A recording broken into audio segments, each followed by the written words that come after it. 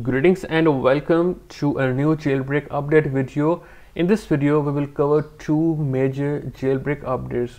So I will first of all cover the biggest one. On your screen you can see that a new jailbreak and kernel debugging is coming soon to all your new devices, iPhones or iPad running Apple's A12 to A16 SoC, and you can see this less than sign, which means that any version between iOS 16.5.1 and lower down to iOS 16.0 will be supported.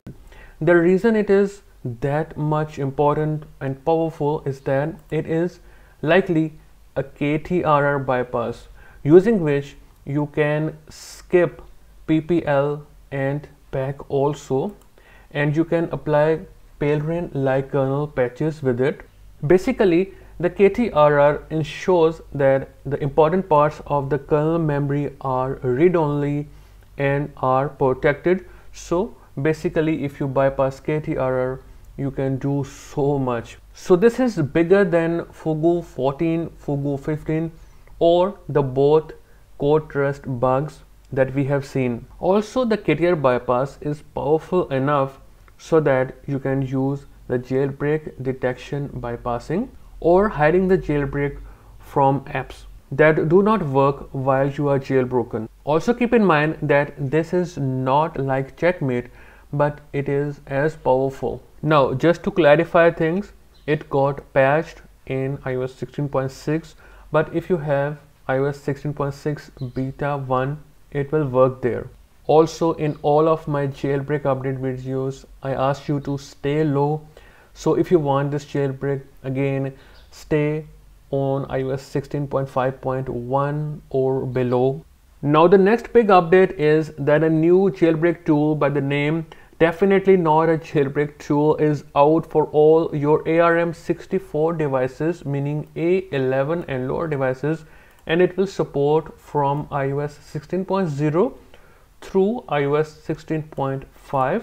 And if you talk about the advantages over the Burhan jailbreak is that you will be able to set a passcode or use Touch ID or use Apple Pay while you are jailbroken.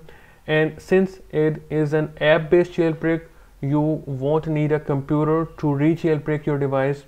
And the third one is you can install it with Troll Store, so it never expires. Now to try it out, open it and you will get to its official GitHub page. It is completely free and you will get the latest release.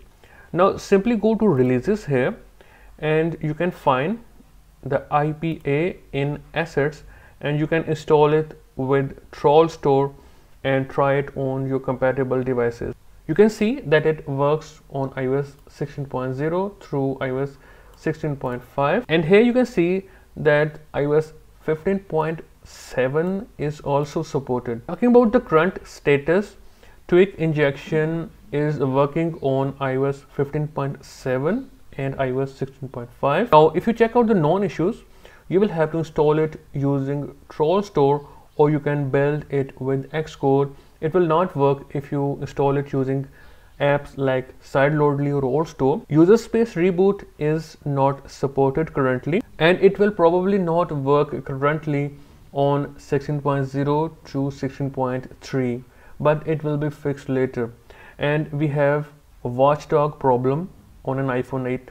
As I said, these issues will be fixed slowly as the development progress. And you can see this post here that an iPhone 10 on iOS 16.5 has been jailbroken with Totally Not a Jailbreak tool, and we have Celio working and the tweaks are installed and working just fine. Now talking about how this tool looks like is when you install it with Troll Store, you can simply open the app and then hit the start button and wait for the process to finish. And after the process is finished, the device will automatically respring and you will get Celio, and you can see the version here.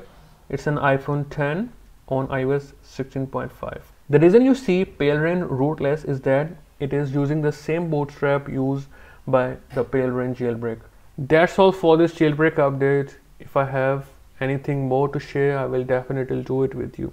I will see you in a new video. Goodbye and take care.